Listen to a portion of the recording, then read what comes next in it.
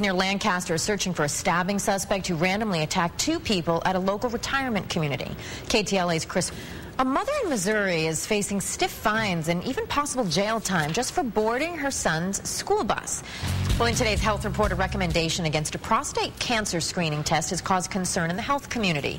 The U.S. For the latest health news, click on ktla.com/health. In today's Eat Beat, LA Times Test Kitchen Manager shows us how easy it is to make our own granola. Let's take a look.